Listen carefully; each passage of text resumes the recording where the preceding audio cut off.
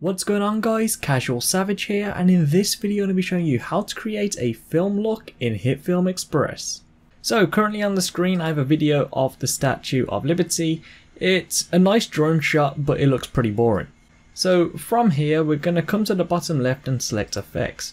From here we're going to come up to color correction, and from here select brightness and contrast and drag and drop this on your clip. And then select this arrow, and now you can see we have brightness and contrast and we have full control. Generally I usually turn down the brightness and bump up the contrast. Now it's completely optional. Of course if your footage is already dark then up the brightness, but you don't want to go too much because it can distort the video quite a lot. Likewise when you go down with brightness it can distort the video a lot as well. So my rule in general, so right now I want the brightness to be -10 because I think that's a good pick. And then for contrast I want this to go up as well. Now I don't want to just play with the slider.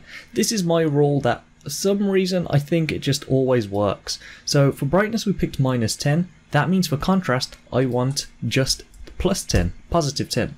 And you'll see that gives us a really nice effect. So if I take off the brightness and contrast, that's before, that's after. You can see the colors are a lot more vibrant, the whole video looks a lot better.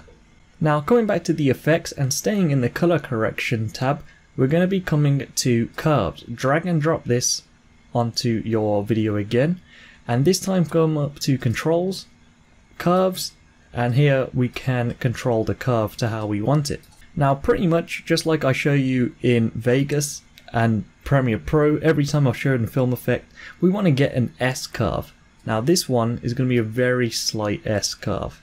So you can see the way I'm putting points out right now, I'm not actually going to tell you where to put them or how to put them because of course everyone's footage is different. So this does look a lot better with brightness and contrast, but still the image is quite flat, especially the sea. Now if I add the curves, bang, everything now looks a lot nicer. So moving on, we're going to come back to the effects, and this time we're going to close out of the color correction tab and we're going to come to color grading. From here we're going to select vignette and we're going to drag and drop this on. Now you can see the vignette is these black edges here. This is completely optional. Some people like it, some people don't, so if you don't like it you can skip on to the next one. But from here we're going to select the down arrow on vignette, and as you'll see we get full control of it.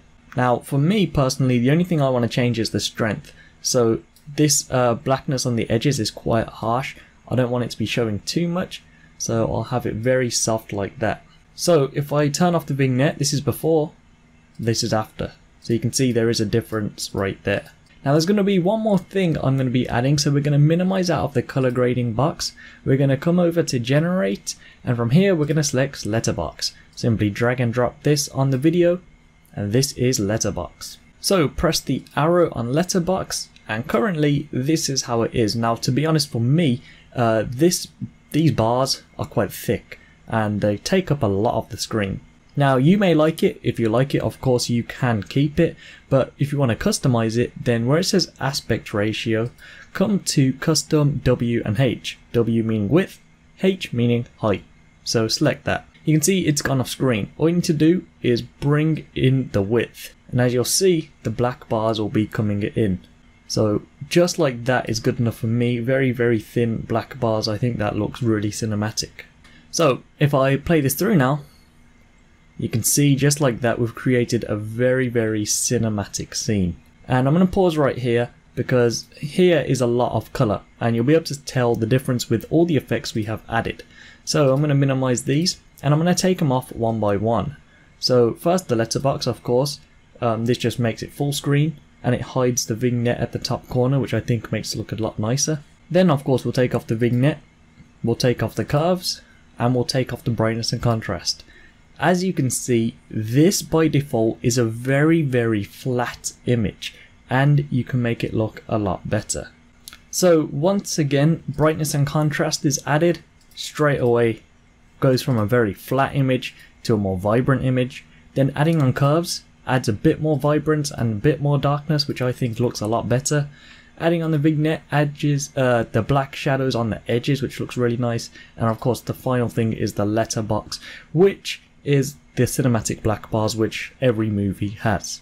But that's how simple it is to create a cinematic look in Hitfilm Express.